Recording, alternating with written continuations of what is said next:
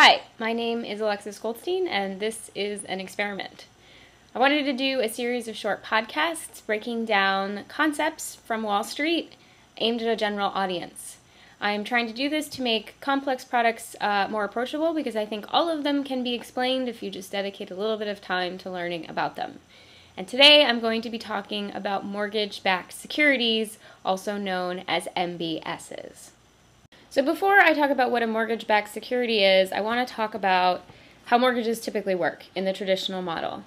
So you want to buy a house, you borrow some money from the bank in the form of a mortgage home loan, and then every month you pay them some amount of the principal back, and you also pay them some amount of interest to compensate them for giving you the loan. And in the traditional model, the bank keeps the mortgage on their books, and so they are pretty picky about who they give mortgages to because they don't want to be at risk of somebody defaulting on their mortgage. And so that's what we call the traditional model. Now, a bank might have a whole bunch of people that have mortgages with them, and so there might be a whole bunch of homeowners that are paying into the bank on a monthly basis, paying their principal and paying their interest, but the bank still would hold all of the mortgages inside the bank on their books. So what happened is people basically figured out a different way of doing this. And before I talk about the different way, I need to talk about this general concept called securitization. And what securitization is when you take something that isn't tradable, like a mortgage, and you turn it into something that is tradable.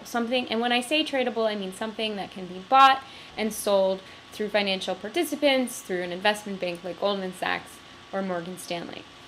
So what happens when mortgages are securitized? Well, first of all, the first thing that happens is the bank no longer holds their mortgage on their books. They take those mortgages, whether they be hundreds of mortgages or thousands of mortgages, and they put them in a metaphorical box. And then instead of the monthly principal payments and the monthly interest payments going to the bank, these payments go to the bank, but then they sort of flow into this box. And this box is what we call a mortgage-backed security, or an MBS for short. So you can think of an MBS as a box of hundreds of mortgages or thousands of mortgages where the interest payments and the principal payments flow into that box. But that's not quite the end of the story, because what happens is that money passes through the mortgage-backed security and on to investors. And this is why I mentioned securitization. Because now that it's in this box is now a tradable thing. Investors can buy a piece of that box so that rather than the bank getting the monthly payments, the investor gets the monthly payments. And it's usually not just one investor that buys the whole thing, but there will be multiple investors that all have a piece of this mortgage-backed security.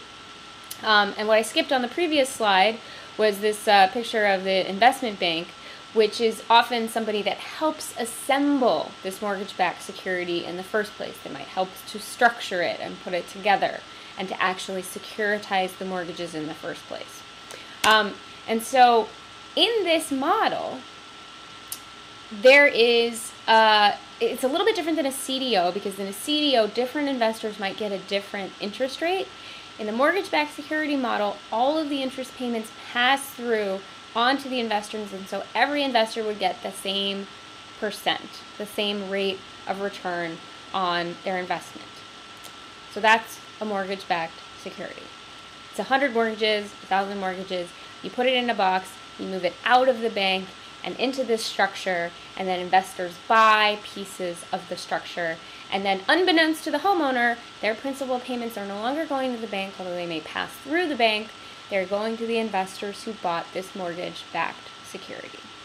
Now, before I wrap this up, I just want to talk about why this happened, right? Why did we move from this model where banks were holding these mortgages on their books to a model where banks were offloading them into these boxes, into these mortgage-backed securities that could then be bought and sold?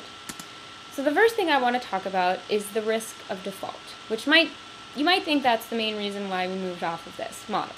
So if a person defaults on their mortgage, they no longer pay the interest and the monthly payments because they say they can't make the payments, the bank is stuck with this mortgage on this house that is no longer sort of paying their principal. So what the bank typically will do is they will foreclose on the house and they will try to sell it to recoup their investment.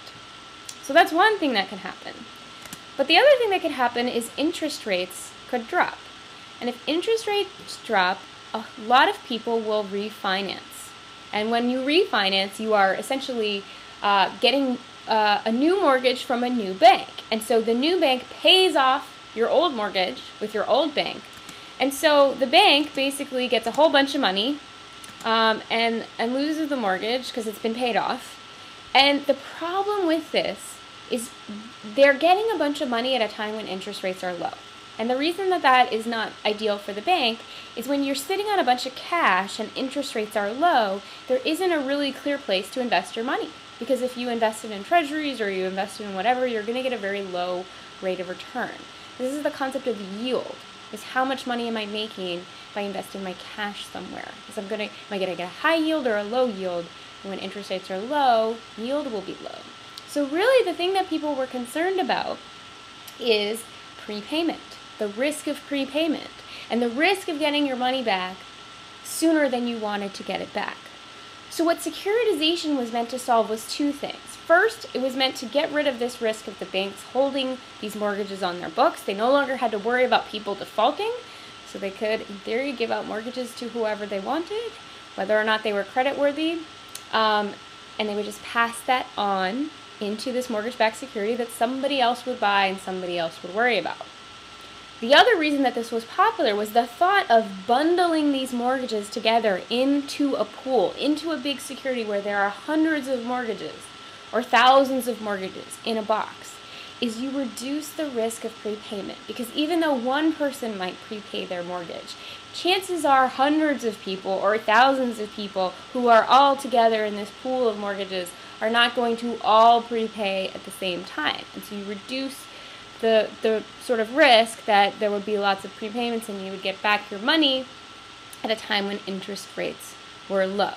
What people didn't really consider, and part of the reason the financial crisis was so severe, is no one really thought that Americans would default in mass on their mortgages, right? The idea was, first of all, it's very rare that people default, or at least that was the thinking. Number two, if they were to default, chances are all of America wouldn't default at once. And number three, even if that were to happen, the house still has some intrinsic value. So if you foreclose on the home, you resell it in the market, you recoup some of your investments. So the idea was this was very safe. Of course, what people weren't banking on was this fact that there was this bubble and that home prices were inflated and people were taking out mortgages at the peak. And of course, there was all of this predatory lending going on, and so people were being tricked with these bait and switch rates and these liar's loans. So all of this factored in to a big bubble where home prices went like this, and the value of the mortgage-backed securities, which were presumed to be safe, were not worth what everybody thought that they were worth. So just to rewind, mortgage-backed security, hundreds of mortgages or thousands of mortgages, you put it in a box, the interest rates pass through the mortgage-backed security and on to investors. And that is what mortgage-backed security is all about. So thanks for watching. I mentioned briefly something called a CDO in this presentation. So the next podcast I will do will explain what a CDO is. It stands for Collateralized Debt Obligation. And the building block that you need to know about before you can understand CDOs are, you guessed it, MBSs. Really quickly before I sign off, I just want to put in a pitch for those of you in New York City. You really should bookmark nycga.net. It stands for New York City General Assembly. I am really active with the Occupy movement and really suggest that any of you who have yet to dip your toe in the waters to give it a shot. There are orientations every Saturday at 2 p.m. at Union Square. There are lots of ways to get involved. Every Friday at 2 p.m. we go down to the New York Stock Exchange, and at 4 p.m. at the closing bell we counter it with the People's Gong. I won't ruin for you what that is, so if you want to learn more, be there or be square. Until next time, I'm Alexis Goldstein, and this has been Behind the Wall.